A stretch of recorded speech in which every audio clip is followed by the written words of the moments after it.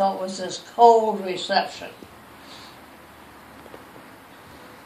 So I was trying to capture all that on video, but I don't think I really did it properly. I haven't really...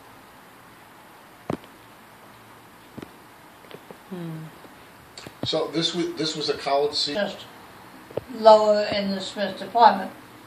And they had a series of offices where they gave us extra... we went to the Sorbonne, which was taking a course in French civilization. Okay. Which for foreigners, because all the French kids had had all this stuff all through their lives. Right. But this was a course designed for foreigners. However, we were not getting reading and writing and, I was going to say arithmetic, but in French. So we had courses at the Smith College office, which was part of our Smith education. Right. And which was not open to other people, it was just the Smith group. Right. And so what were those courses? The group was about 30-some kids. And what were those courses? So it's a full range of education? In fact, we had picked up some more people because just at the time we went over, I think it was the Spanish Revolution or whatever. 30s? So Smith girls that were going to another country which they couldn't get to joined up in ours, so picked up some more groups. I think Lulu had been intended to go to Spain. Oh. So did you have to go to school every day in Paris? Yes, we went to the Paris Sorbonne, and certain days we went to the Smith offices where they had pictures.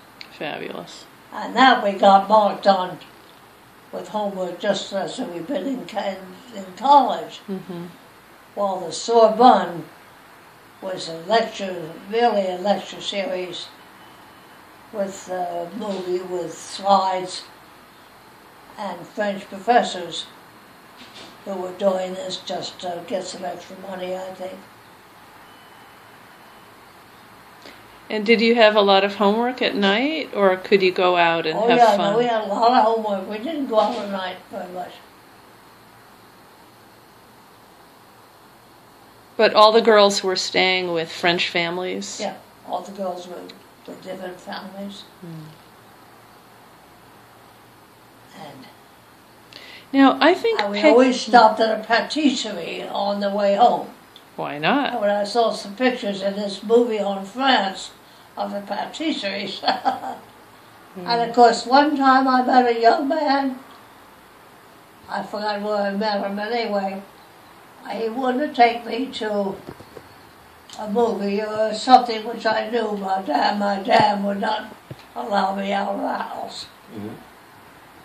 No, I'm mixing up things up.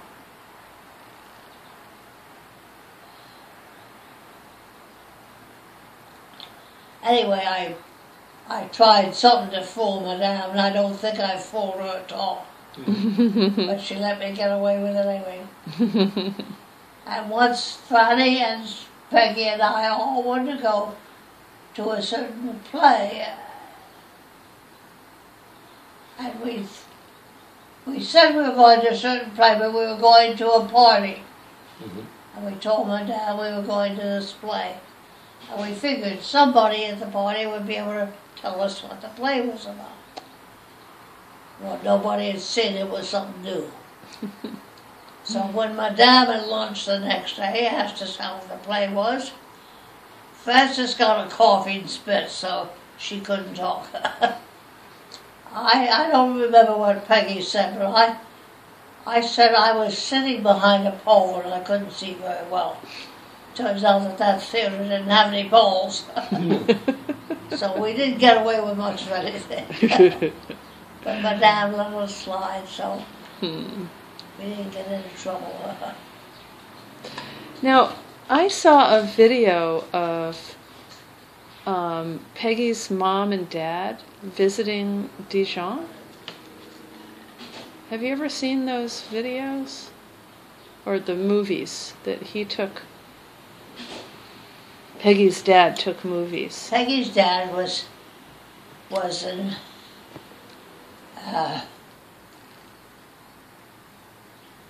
whatsoever.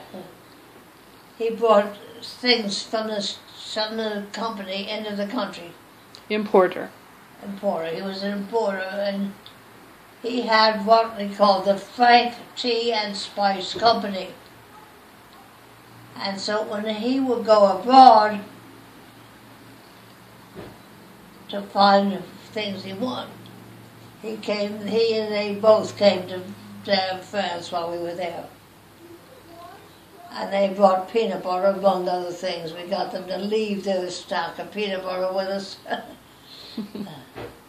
But they took us out to a lovely dinner party, which we couldn't afford on our allowances. And they were wonderful people. Mm. So you saw movies of them in that movie that he took from you? No. I saw a movie on Peggy's computer. Okay. Of scenes that Mr. Frank had taken of you girls in Dijon. Dijon, too.